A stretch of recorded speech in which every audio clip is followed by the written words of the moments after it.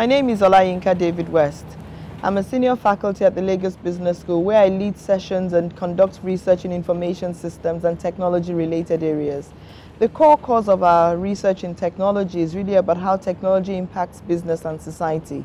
Today, I just want to share some thoughts with you about some digital trends we need to be conversant of and how they're going to impact our lives and society in general. Let's start with the first one, the concept of digital transformation. What is digital transformation? It's really about the impact of several technologies that we've seen evolve as a result of the internet's dominization. The first of these is cloud computing. Where do we keep our data? Where do we keep our resources? And how do we buy our technology and software? The second of this is mobile technologies. We have more mobile phones and mobile devices than people in certain countries. The third is social media. We've seen the impact of the likes of Facebook, Twitter, and LinkedIn, and how they've changed the way we communicate and relate with one another. The combination of all these three things has changed the way we relate, the way we do business, and the way we interact socially and business-wise as well. All these things have also culminated in an increasing amounts of data. And these data sets need to be mined and controlled using business intelligence and analytics software. So business data, big data and business intelligence is another area that we need to be mindful and cognizant of, where in some terms you can say data is the new oil. Businesses need to be conversant with the data they have to make wiser decisions about products, about markets, and about the way they do business. The next area that we also need to look at after digital transformation is another impact of digital transformation, which is this role of technology disruption and disruptive innovation in general. Today we have the likes of the largest taxi company not owning a taxi, the largest hotel company not owning any properties. What are these all about? They're about three main things. It's about the on-demand economy, the sharing economy, and where people just want things that they want without really having to buy or own their assets in general. And these are the new businesses called platforms. And these platform businesses are really facilitating interactions between two sides of a market, a producer and a consumer.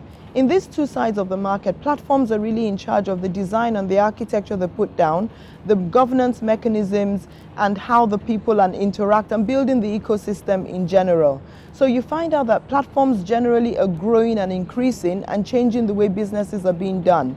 And in these areas, you find out that platforms are gradually changing and disrupting industries. So in the financial services, you have what we call fintech. In agriculture, you have agri-tech. In education, you have edtech.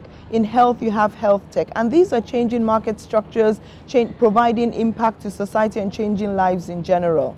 Another area that I want us to talk about really is the issue about cybersecurity and privacy, which when we talk about digital, we can't avoid.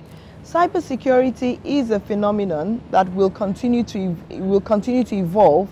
However, one thing we need to be aware of is the fact that we can manage cybersecurity. We can manage information security and information protocols using policies, tools, and services. We can have what we call white hats working with us. White hats are really ethical hackers that cause no harm but help you build better and impenetrable systems. So cybersecurity and privacy, data privacy and information privacy are also key areas. Privacy also, organizations that use technology also need to be aware of the fact that the privacy rules they put in place need to start from internal. Internal hacks and internal breaches are also existing, and not just the external hacks and breaches.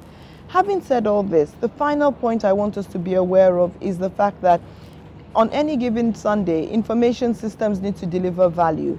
They need to return benefits to the business because these are core investments that have been made in these technology systems that need to return benefits. So what systems and structures do we put in place to ensure that our technology investments and infrastructure that we deploy always enhance the business by giving quantifiable business value, competitive advantage, which is differentiation and doing better than the competition, and firm performance in general? So ladies and gentlemen, as you think about your day-to-day business and how technology assists you, be guided by the fact that the way we buy and use technology has been disrupted by cloud systems. The way we do business has been disrupted by platform business models. The way we think about using data and storing data has to be thought about from the big data perspective, because we have structured and unstructured data. And finally, we need to manage all these things, bearing in mind that security is important and security systems are important, and also benefits need to be returned back to the business. Thank you. Lagos Business School, Pan-Atlantic University.